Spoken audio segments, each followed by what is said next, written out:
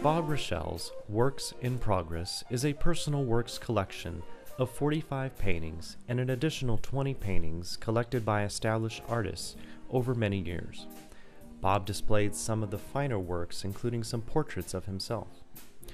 Bob is a businessman and local resident of Banning, whose resume includes successful real estate investment of land and improved property. Bob is involved with philanthropy and was a former professional basketball player. In 1962 and 63, Bob played forward for Chevron, and his rebound record for Seattle Pacific is still unbroken. Bob earned a Bachelor of Science and Master's degree in Economics and Business at Seattle Pacific University and Pepperdine University. Bob was Bachelor of the Month for Cosmopolitan magazine in August of 1979.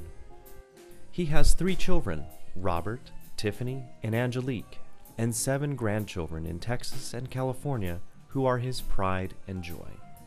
The Works in Progress began in 2012.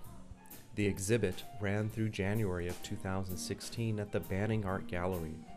Artist Don Roth, known for his cool cat paintings, was one of the featured works that Bob had on display.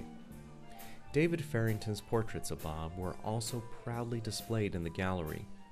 David is a portrait painter, mentor, and local instructor who inspired Bob to express himself through the artistic world of painting. And now, enjoy Works in Progress.